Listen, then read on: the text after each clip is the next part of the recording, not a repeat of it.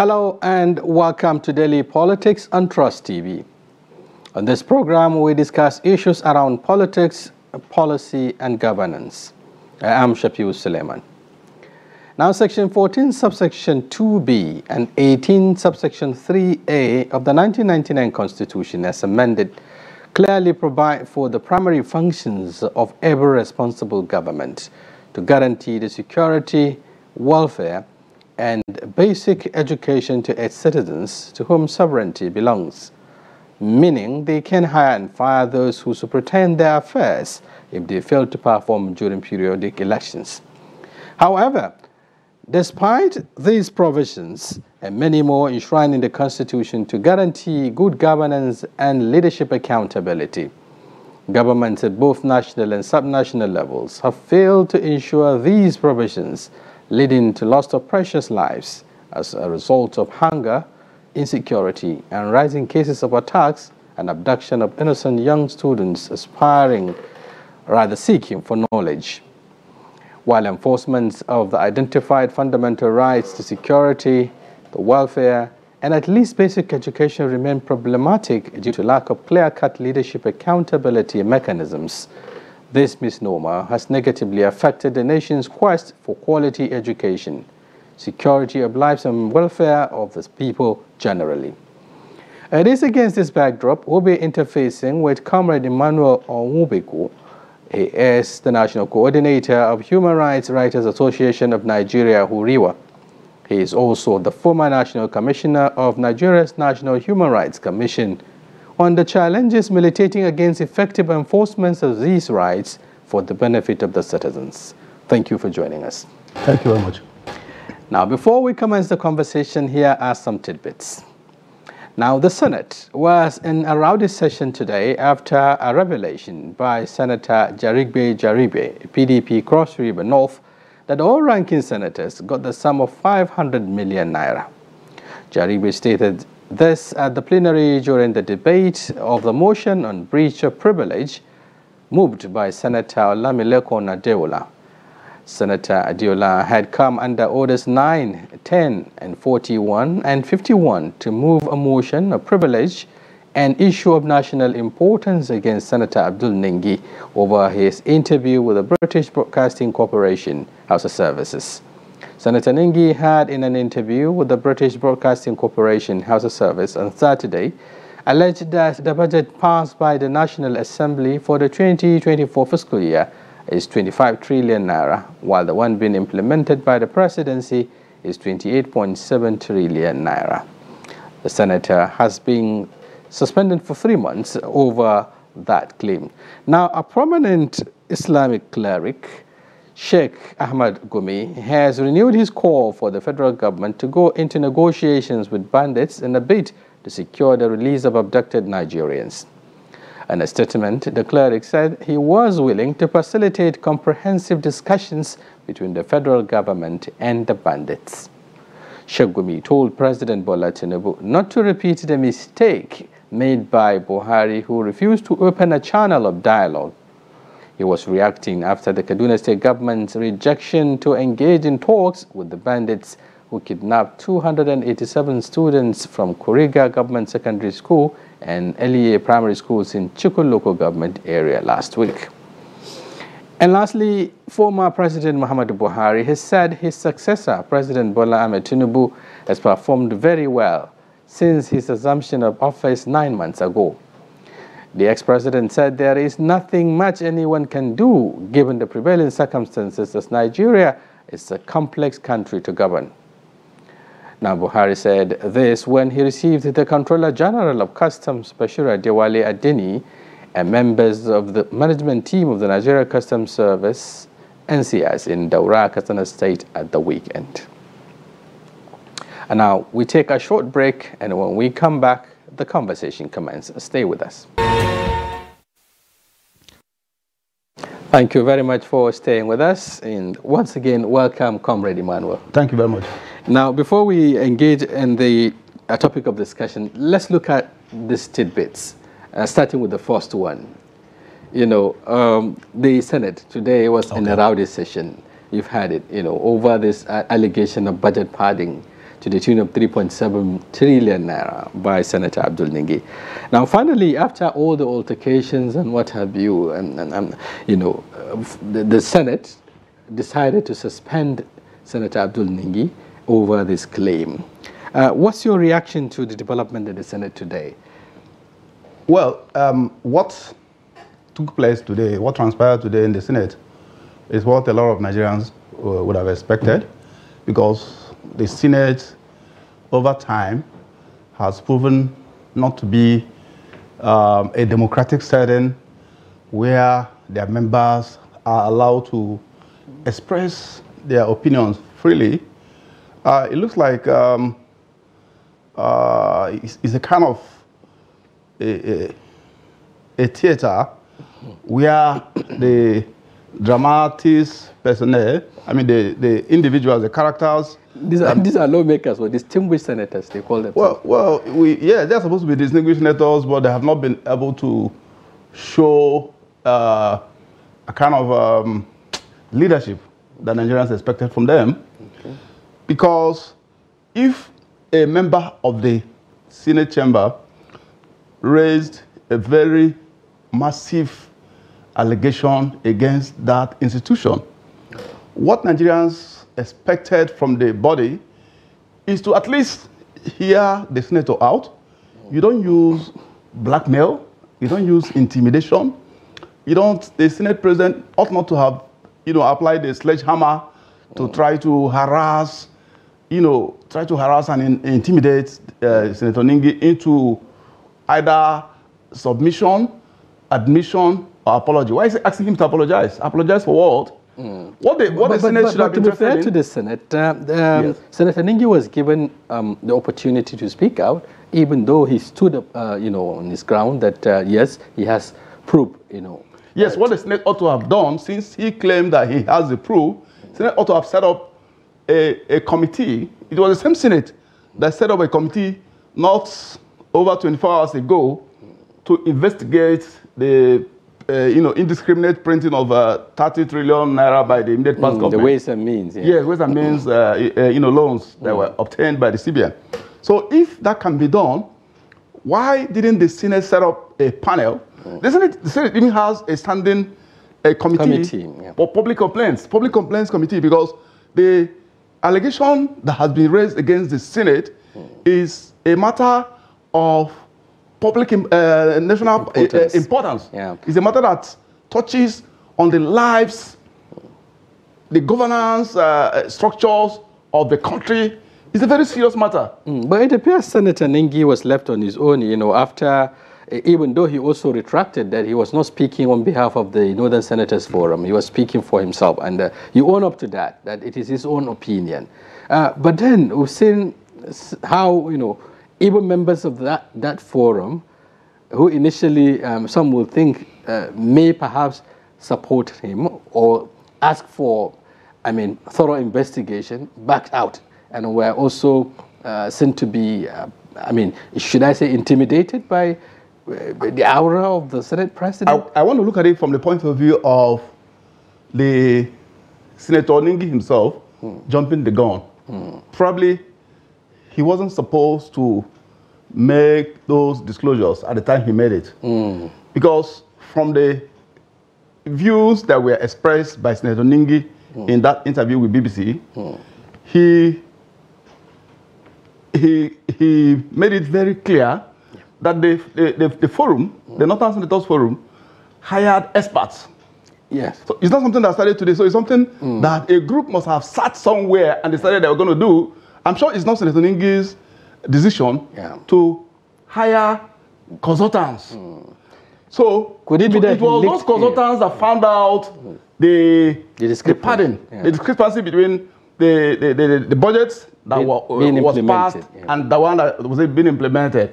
So what we expected the senators to have done today was to set up a committee to ascertain the veracity or otherwise of those, a groundswell of allegation that was made against the Senate. So suspending Senator Ningi is what they are actually thinking that they have actually achieved a perfect cover-up, but they ended up disgracing themselves because Nigerians are wiser. Nigerians know exactly what has happened. That is just a method that is like the best form of attack is defense. Oh yes, the best form of defense is attack. That's right. So the best way you can intimidate a person making an allegation against you, whether you are right or wrong, is to try to intimidate him into silence. That's exactly what they have succeeded in doing today. But I hope and pray that Senator Ningi should not allow himself to be totally overwhelmed. Okay, now while that is happening, you know, if actually they're trying to silence Ningi, another kind of worm, you know, was open on the floor of the Senate when another Senator, Jarigbe, now came up with an allegation, another fundamental allegation that 500 million naira was actually given to the leadership, if you like, or is it the principal officers now of the Senate, as against what was given to others. That's 200 million naira. Okay, constituency project. Right, is it constituency project? He called it palliatives, isn't it? Okay. So if I mean, but then that was not also allowed to see the light of the day somehow, because there was an attempt perhaps to also take away the issue from public. Do you see another round of controversy here? Well, when the senators allowed themselves to be, I don't want to use that word, bought over, but they were actually either by some ways that some of us do not understand what must have transpired in the middle of the night, when they allowed themselves to get Godswill Akpabio as their Senate president, what do you expect? Godswill Akpabio was virtually imposed on that Senate by Mr. President. So Nigerians shouldn't even expect any transparency. Senator Adiola said 60% of the lawmakers backed him, so it wasn't that... Of course, when the president has an agenda, definitely he will get what he wants, because in a setting like Nigeria, where we're not practicing democracy the way it should, the way it is practiced in US, or the way it is practiced in UK, our kind of democracy is very peculiar. And it is even shocking and surprising that democracy is actually working in the fashion that we have decided to design it and to operate it. Because this is not how to operate a democracy. A democracy is operated in an open setting. If a member of the chamber raises an allegation that touches on the integrity of that institution, it should be a thing of joy, a thing of interest, that the Senate allows that person to ventilate his to bring out his, yes, to be able to establish or to even end up burying himself. It is the duty of the Senate to allow him to speak. So when he speaks and you think you have superior arguments against his own, it is now your word against his word. Like what everybody watches, I mean, most people watches international television stations. Well, if you call it international, maybe because it comes from the advanced societies. If you watch Sky News, you will see where that particular TV station focuses so much on the parliament, the UK parliament, and you see the kind of robust debates that go on in that chambers. To an extent that even when the Prime Minister is speaking, he's sometimes interrupted, and all kinds of things, all kinds of derogatory statements are even made against themselves. Yes. Okay, well, we have the issues are many. Otherwise, we could go on. This could be another topic on its own. But then let's take the second tidbit. A prominent Islamic cleric, Sheikh Gumi, again offered to be part of the negotiations, if you like, or spearhead a negotiation between the government and bandits who have kidnapped this almost 300 students of this primary school and secondary school in Kuriga in Kaduna State. What do you make up of this latest advancement, or if latest offer by the Sheikh? I think it's a no-brainer. It's not something that anybody should even think about or should accept, because I don't understand why such a very educated Nigerian who was once in the military officer. He was a senior military officer. That's right. He left as either a captain or a major or whatever. Right. So I don't expect a person of such high valued education and exposure to be the one that will be canvassing for such a thing, and he didn't even make any effort to condemn the act of kidnapping those children. What have those children done? What is the offense of little children in the north to have been enrolled in school? Who is against education of northerners? Because this should be a fundamental question. This is something that is very, very huge. It's a huge problem that the northerners really need to look at it. Because if you have your elites from the north, I know a lot of northern, in fact, Hausa, Fulani northerners that are schooling in different sophisticated institutions in the West. That's right. I've met so many of them. Each time I travel to, let me even call the peculiar place we travel often, London. Each time you travel to London, you see a lot of northerners that are schooling. These are not just ordinary, street side schools. These are very expensive schools. So who exactly does not want children of the poor, the small children, the almajiris, and all these children of civil servants, children of teachers to go to school? And then you have a very respected Islamic scholar offering himself to negotiate with the people who go about kidnapping those students, disrupting their studies, and even killing some in the process.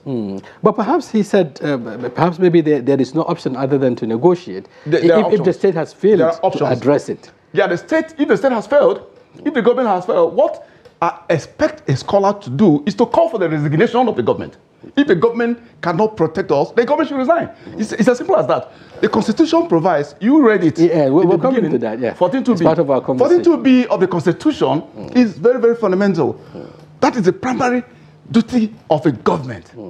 The primary duty of a government is to protect citizens, their lives, their property from violence, from being eliminated. And let me tell you, the right to life is a very fundamental human right. And it's the only right that the moment it is taken away, no amount of judgment can bring back a life that has been lost. In some cases, so what happens to those children? Talking about compensation and all of that. Exactly. What happens to the children that have been killed because they went to search in search of education, instead of Western education? Why should you kill those children? Why should you take them into the bush? What is the problem? What is the problem of the children and the bandits? So it's a problem of law and order. So you think the call, if you like, or the intervention is trying to provide is counterproductive? I support the governor of Kaduna State, that young guy, the senator, to have rejected that call. Obasanjo. Yes. Well, Obasanjo is very exposed. He's very, very exposed. He's even a civil rights. He used to be before he crossed over to the other side. He used to be a civil rights activist. He used to be on our own side before he left and joined the elite. So, but his answer to that, because I think people who are trying to push the Islamic clerics' position to the front burner of national discourse had already smuggled that story into the papers. It was already in the papers that the Kaduna State government has already hired a private negotiator. Yeah, even though they rejected that. Either somebody that is working with him or somebody who is interested in getting some kind of commission, because they're not going to negotiate for free. Working for government, negotiating for free, or even joining a panel set up by a government is not for free. Nothing is for free in Nigeria. Nobody joins any committee in Nigeria that's not paid. So joining committees in Nigeria, running committees in Nigeria is even more expensive than running commissions. Yeah, but he drew a conclusion, if you like, or a comparative analysis saying that the government should adopt, or should go with what happened, during the abduction of the passengers of the train, Kaduna-bound train, where this same cleric intervened, and then a number of those abducted were released. He did mention that the present administration should not hold the line of President Buhari for not opening a window, if you like, or a channel of discussion with these non-state actors. But even that negotiation that he talked about, how did it end up? How did one of those chief negotiators end up? Is he not still in? I don't know if he's out by now. I don't know whether he has been able to be released by court, or because he was arrested by DSS. And a lot of allegations were made against him. They were taken to court. I don't know how the court has gone about that. I think the matter is still on anyway. Yes, you understand. So using that as an example is even totally wrong, because already the government itself has rubbished that process. The government has rubbished the process. The government that used part of the process to bring out the people at the time they did it have already successfully, in their own thinking of government. Some of us don't know exactly what has happened, maybe until the court decides. You know, they made a lot of allegation against the guy that he used it to enrich himself. So the issue is this. If a government that we have elected to govern us is incapable of governing Nigeria, somebody is trying to use the example of Buhari. Buhari wasn't in government. Yeah, that's the next bit we're talking about. Was Buhari in power? He wasn't really there. He was always ever often in hospitals, either from one hospital to the next. He wasn't ever president. Everything that is done, you can see the repercussions. You can see the problem we're having now, that a lot of things were done by the CBN governor without his approval, without him even knowing, which means so many things went on under him that he does not know about because he was never there. You understand? Yeah, so nobody should even use that example as a good example. Yeah, since you've jumped into that, I think that's the last tidbit before our conversation. You know, I'm sure we are referring to the statement made by the former president that the incumbent president, Bola Tinubu, is doing well, that governing a country like Nigeria is complex, you know, and there's nothing somebody can do, I mean, even any better than what is happening. You know, it's only somebody who is a truant, who doesn't attend classes in primary school or secondary school or university, and just managed to pass through the school system that we reason like that. It's a fallacy to say that Nigeria is a very complex place to govern. Why did you come out to contest for election if you know Nigeria is so complex to govern? If you're incapable of governing the country, why did you fight tooth and nail, even at the point of risking your own life, even when Tinubu was practically very sick? He was sick. He has regained his health since he won the election. He just regained his health. It was like a miraculous kind of healing that he got. But during the campaign, he was always in and out of hospitals. You understand? To tell you how determined he was to win the election. He's a human being, and he no, what I'm trying to paint is to paint the picture of how determined he was, the kind of zeal he showed, that he wanted to solve Nigeria's problem. So if you want to solve Nigeria's problem and you get into office and your immediate predecessor is trying to justify the fact that the country is not being well run, probably because his own government, when he was in government, his own government was a total misadventure, was a total, a colossal failure. The immediate past government for 8 years was just, the only thing that you can say was okay was that fuel, the cost of fuel, stability of the price. There was stability in the price of fuel, but now we're knowing how that stability came about. Okay, how they're printing naira and sharing among themselves. Okay, but then the point he was making is that you know, it is complex, and then there isn't anything much somebody can do. But if you look at the trajectory, you know, right from the previous administrations, from the Obasanjo administration down to the late Yar'Adua, down to the Jonathan, and all of that, each passing government, you know, I mean, succeeding government, become worse than, you know, or rather exacerbate the situation, you know, even worse than it Nigeria is not. Nigeria is one of the best countries in the world to govern because Nigerians, I've never seen the type of creatures that have been gathered into a particular space, Nigerian space, like the way we are. We're so very okay with whatever government is doing. Nobody asks questions. Even those of us who ask questions from time to time, people see us like, these guys are just troublemakers. Why are you troubling the government? Nigerians are very, very peaceful, very okay. They are easily convinced. During elections, you give them small bags of rice, give them small bags of salt, and they'll forget about the problems. Isn't that the level of docility that takes us to where we are today? That is the point. So what I'm saying is this: it is not right for the immediate past government president to say that Nigeria is a complex place. If Nigeria is as complex as he's thinking, he would have been thrown out from government the moment he spent 4 good months. Have you forgotten that he spent 4 months in the hospital? There's no country anywhere in the world, not even in the Banana Republic, will you allow the president of a head of state of that country to spend that long period of time in a hospital? They will ask him to just go and take even though he has transmitted power as required by the Constitution to his deputy, to his vice. No. What the Parliament ought to have done was initiate his impeachment, because he wasn't really fit. He wasn't really fit.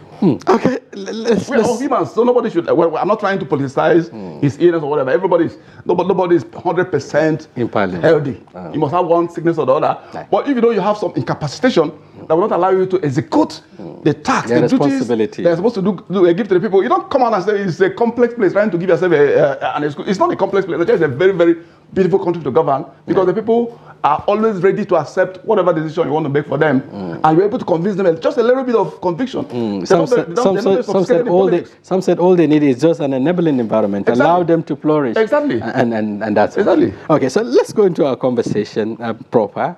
Looking at our topic today, we're looking at the fundamental rights and how they can be enforced.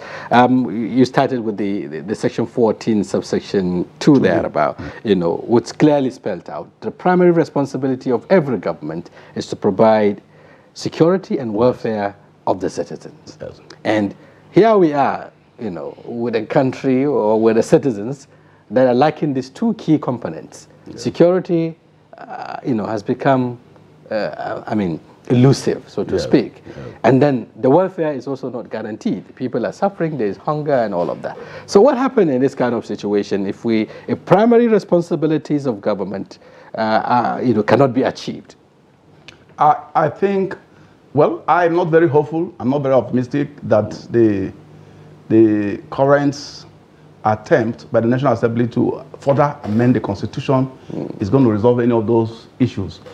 But going by the public notice that was advertised in some newspapers today, I read a version that was used in this day, where they itemize, the thematic areas of focus for the constitutional amendment. Right. And some of those things you mentioned were all listed out. Like, the most important one is this issue of fundamental objectives of state policy, which is in chapter 2 of the Constitution. Yes. If you look at chapter 2 of the Constitution and you look at chapter 4 of the Constitution, how come that chapter 4 of the Constitution, the provisions of chapter 4 of the Constitution are binding on government, but chapter 2 of the Constitution, they will tell you, well, it's just a matter of policy. Yeah, just a matter of policy. Yes. It shouldn't be a matter of policy, it should be a matter of obligation.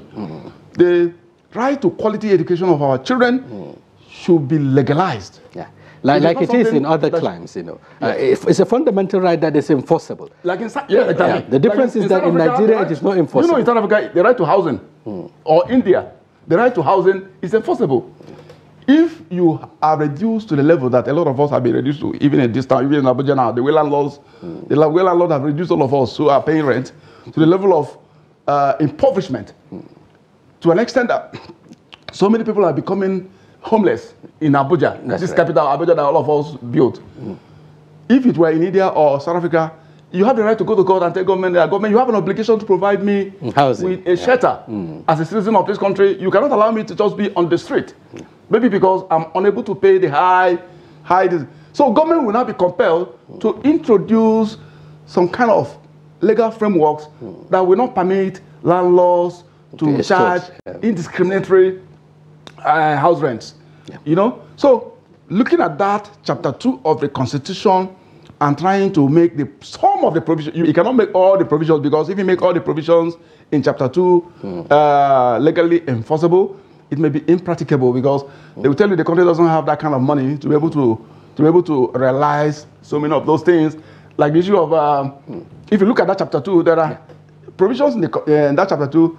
I think it's either chapter 16 or 16 or thereabout, or 14. No, if you go to chapter, there's a particular section in that chapter 2 that if it is practically enforced in Nigeria, virtually everybody in Nigeria will be very okay. Just like how Saudi Arabians are okay. That's right. I heard in Saudi Arabia most adult male have houses to themselves, to their own names. Everybody, I was told, I read in some publications. It also happened in Libya. There are countries where everybody, every man.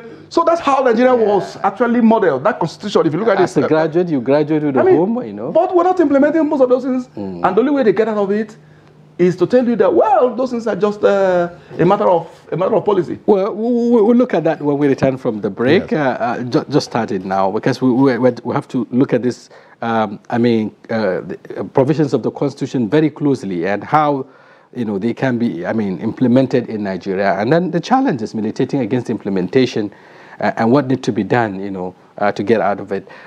In case you're just joining us, the program is Daily Politics. And we have in the studio Comrade Emmanuel Onwubiko, who is the National Coordinator, Human Rights Writers Association of Nigeria, Huriwa.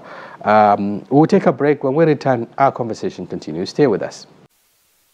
Thank you very much for staying with us. You can do well by joining us across our social media platforms. You can also watch us live on YouTube. And today our talking point is, of course, security and education, and how to implement this, or get leadership accountable to this fundamental human rights. And I have in the studio Comrade Emmanuel Onwubiko, the National Coordinator, Human Rights Writers Association of Nigeria. Now we're back, Comrade. Thank you before the break, you're looking at some of these fundamental rights, especially in respect to how they can better the life of the citizens, and why it's a bit difficult to implement them in Nigeria. They are under state policy, a matter of state policy that is obligatory, so to speak, not enforceable as it is in other climes, where people can take the government, can sue the government if it fails to provide. But then security and welfare, these are fundamental. Yes. These are the terms, so to speak, for the engagement between the citizens and the leadership. And the contractual agreement is to provide security and welfare. Yes. And in an event government failed to do this, is there a window? Can anybody take the government to account, or make the government to account for this? Well, ideally, democracy, constitutional democracy, has been well structured in such a way that the three arms of government are allotted or allocated their constitutional responsibilities and functions. That's right. If Nigeria is running a proper democracy, that's why I said the kind of democracy we practice in Nigeria is very, very peculiar, and that it is even miraculous that the democracy is still working. Maybe that's why from time to time, those who are elected into government offices are not very comfortable. They don't sit very, very comfortably in the offices. They are either nosing around to hear who is calling for coup. Noise. Who is calling for coup. They're always not too sure of themselves. If you're actually delivering democracy dividends, there will be no need for anybody to go to the press and say, I'm loyal to the president, I'm a military general, I'm loyal to the president. The military general does not have to go to the press. Nigeria is the only place in the whole world where you see military general, chief of so and so staff, chief of that, chief of that. They are every time in the media talking. You don't hear the chief of whoever staff or whatever in the UK. Nobody even knows who is chief of naval, whatever, or chief of whatever you see. You can even go all over UK, you will not see a single soldier. There are days you even go to UK, you will not see soldier. That's perhaps where institutions are working. Even in China, where we think that China is a totalitarian kind of society, setting. I was in Beijing for some days. I can tell you, I didn't see one single policeman on the road. You don't see police people waving guns and everything, but you don't see crime. You don't hear about crime. You can even open your door and sleep, and nobody's going to go there because of the way they have secured their environment, the system CCTV is working, and the rest. So you must have a government in place. The Constitution has made it very clear that the primary duty is not just, you cannot just use some kind of semantics to try to dissipate the philosophy of that concept. The primary duty of government is the provision of security of lives and property of the citizens. It is the duty of government that you must do everything possible within your powers to ensure that armed bandits do not infiltrate a school environment and kidnap children who are only there to better their lives educationally. And which is their own civil right.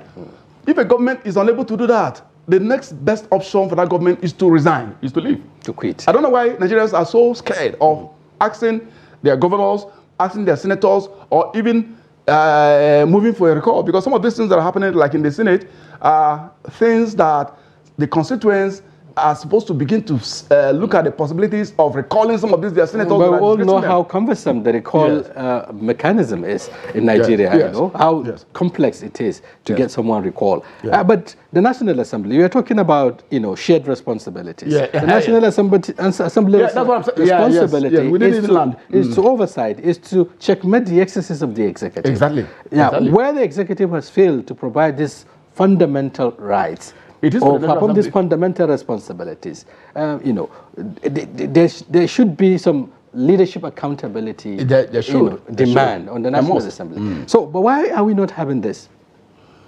Well, I have said it times without number, that the reason why we don't find such kind of accountability with this present legislature at the national level. In fact, the national legislature, the National Assembly is as bad as any other state house of assembly that you can find.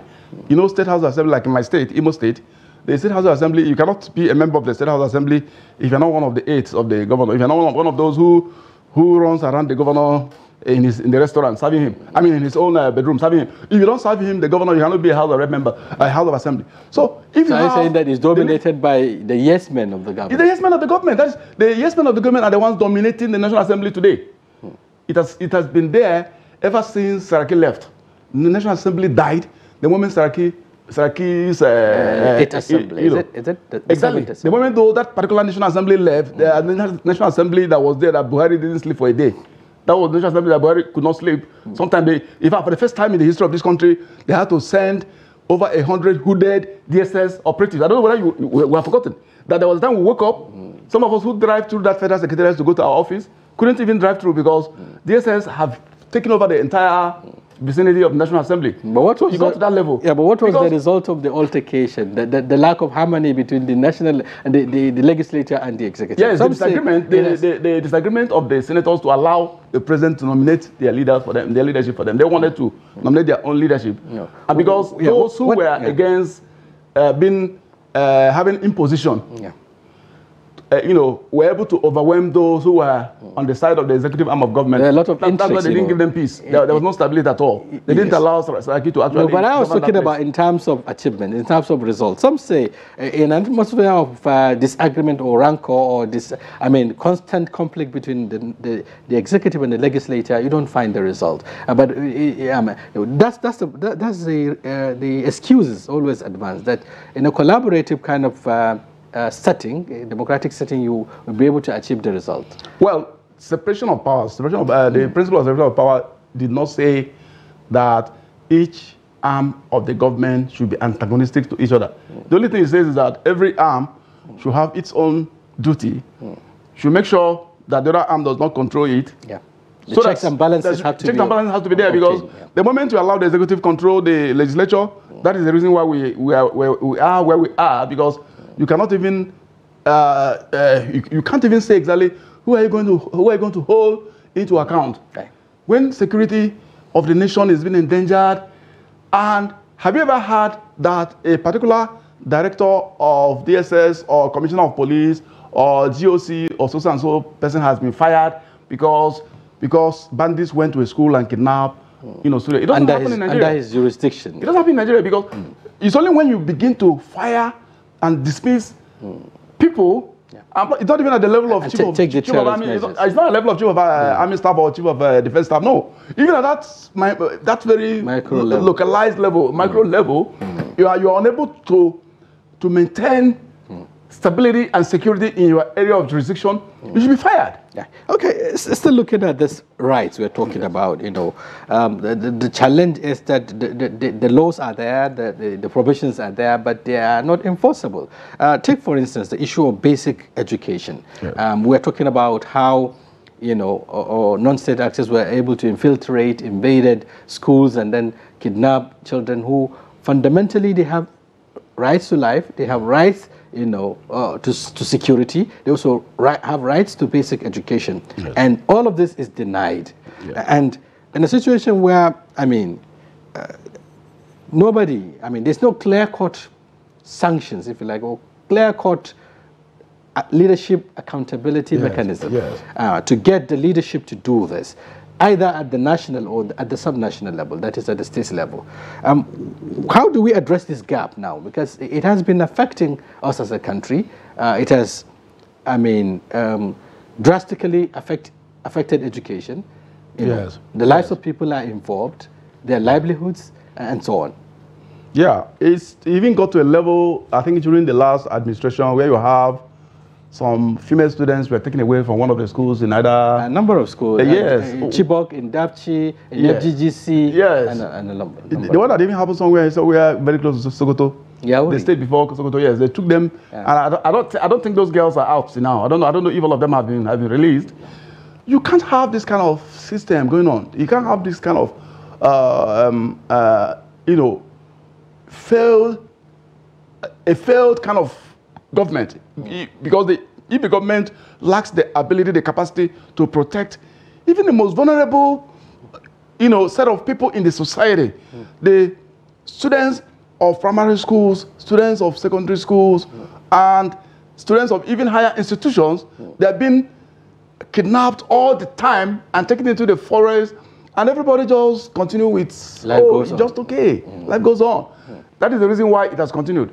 If Nigerians today drop that ghost of docility, the ghost of docility that has... But how can they do that? Are they empowered to do that? Constitutionally empowered, educationally empowered? Yes. How can they be able to ask for accountability? They will do that, because there was a time Nigerians were becoming very, very, very vocal in the social media. That's why when you found out that a lot of senators and House of Rep members were sponsored by the executive arm of government to begin to draft some kind of legislation to try to curtail the social media rights. It's even still ongoing, trying to shut up the voices of the masses. You know, there is nothing as harmful to a man who is in public office as having active citizens. If you have active citizens in Nigeria, 75% of the bad governance that is going on in this country would have disappeared a long time ago.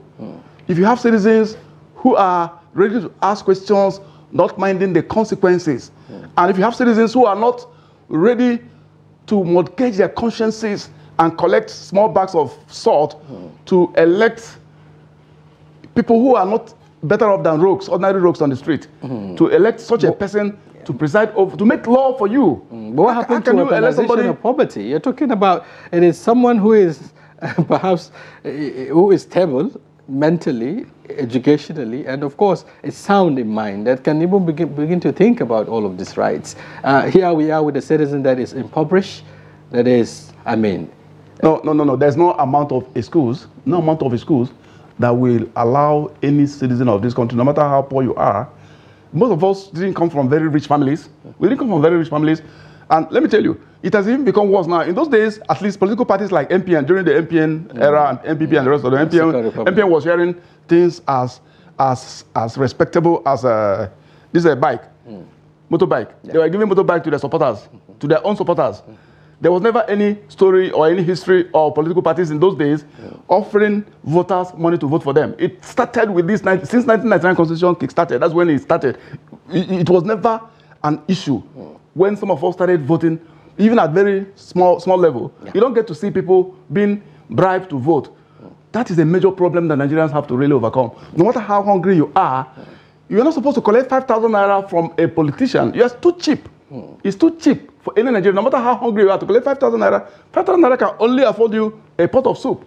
And if you take a pot of soup and you put somebody into office for a day, who is going to be eating buffet and all the time, compromise. It doesn't make sense that you collect 5,000 naira to go and prepare a pot of soup, and now you are putting a rogue into office who will be organizing buffet for his family every other time. You don't have any right to begin to complain that you're not passing a good law for us and the rest of the Nigerians should begin to ask questions, the right questions, and demand accountability from those that have elected into public offices. For civil society organizations like yours, the Huriwa, the Human Rights Association, and so on, some of these provisions of the Constitution, these rights we are talking about, are also rights that are recognized at the international level. Yeah. There are the international laws. They are also recognized global, at the regional level. And Nigeria is a signatory to some of these conventions. Yes. Why is it difficult for the civil society organizations to, we've seen some attempt, just recently by a human rights lawyer, Femi Falana, talking about, suing the government for failing to provide certain things, especially looking at the hunger that is devastating the land and all of that. Why is it difficult for people like you to champion this, to take the leadership accountable, extract this commitment? One of the strongest ways that so many of us are adopting is strategic media engagements. Even this little, you may call it little, you may think it's little, it makes a lot of impact. It's interviews that you invite civil society leaders to express their opinions. A lot of people in government, if they have their way, they can even pay you not to invite any of us. So speaking truth to power is as important as going to court. In fact, going to court is even time wasting, because you go to court, sometimes a matter will stay in court for as long as how many months, because there are a lot of matters that have been instituted. There was a particular matter we instituted against the Police Service Commission, because Police Service Commission failed to discipline the policemen who went into a church environment, in Imo State, and kidnapped a former chief of staff to the former governor. Because the current governor of Imo State and the former governor were having political issues. Is it a kidnap or arrest? No, they are settled now. It was a kidnap because the people that invaded the church didn't even tell anybody that they were policemen, because they were hooded. It was actually when they started, when they were about fleeing from the church, that some people saw police hilos and said, no, this is the police, they're not kidnappers. A lot of people who were in that church that they thought they were kidnappers. So we now said, Police Service Commission, why have you not invited any of these policemen, since they have been identified as police people working for the office of the governor in Imo State? Why have you not invited them? Do you know that case? It took the Federal High Court over 3 months, and they never gave us a date. It was out of frustration that we had to ask our lawyer to just take off the case, because it's of no use. Why will you be in court waiting for a date, for a hearing date, and you spend as long as 3 months, and the same things you are complaining about is being continued? So if human rights organizations like you will give up, and find it difficult, frustrating, yes. Frustrating to do some of this, then what happened to the ordinary citizens? Yeah, well, there are so many ways that you can use. There are a lot of ways you can use to kill a fly. You don't have to, it mustn't be just a straight-jacketed kind of, particularly if you have an there are organizations that are specialized in litigation, like SERAC. SERAC is a specialized NGO whose major operational, their modus operandi is they're always in the court, because I think most of them are lawyers. But what results are we getting from that? Because a number of cases have been instituted. A lot of policies have come out of so many of those cases they filed in court. For instance, they were the one that actually filed a case that made the court to nullify the power, the so-called power that they didn't even have before, NBC. They don't have the power to find any broadcasting station for, I think your station was even involved in one of those times that you interviewed either a bandit or whatever. The court says NBC doesn't have the power to find, because NBC is not a court of law. So it was an effort. SERAC is making a lot of, the court system, in spite of the fact that it is quite slow, there are so many good things that are actually happening within the court system. So we need more of SERAPs now to be able to hold leadership accountable. Yes, SERAP are doing that. Whoever is doing that, so many other groups are doing that, using divergent modus operandi. Our major modus operandi is the media. Is the media speaking truth to power, because when it's speaking truth to power is like igniting fire on their legs. On the legs of those who are terrorizing the Nigerian people. Put them on their toes, because they feel very uncomfortable. They feel very uncomfortable when they see you speak truth to power. They are very uncomfortable. It's a very major way of doing that, because there are certain things that we have done in the past that have resulted in immediate action by government. Yeah. For instance, this edu of a lady that was suspended, when the government was trying to do like this, we had to go to the press and issue a statement. This woman has to be fired, because she has also committed the same offense, allegation she has on her head, the same thing as the lady who was fired, the other lady who was fired. Yeah. So why would you fire one person and leave the other one? Yeah. After 2 days after that statement was made, he left. Okay. And there are so we're getting somewhere through the media. We're getting advocacy. somewhere, through Exactly. The efforts of the civil society organizations. A lot. Yes, but then what is also needed is perhaps for those at the leadership positions to also realize that they have a contractual responsibility, Yes. to satisfy, because that is the terms of contractual terms of engagement. Exactly. Thank you very much, Comrade Emmanuel Onwubiko, for talking to us on Daily Politics. Thank you very much. Comrade Emmanuel has been the national coordinator of the Human Rights Writers Association of Nigeria, HURIWA. He's also the former commissioner in the National Human Rights Commission of Nigeria. Thank you very much once again for coming. Thank you very much. Yes, on behalf of the guests and viewers, this is a wrap on today's package. We sincerely hope you found the conversation engaging and informative. If you do, why don't you join us tomorrow, where we'll be back with another interesting personalities and topic. Until then, I'm Shafiu Suleiman. Many thanks for staying with us.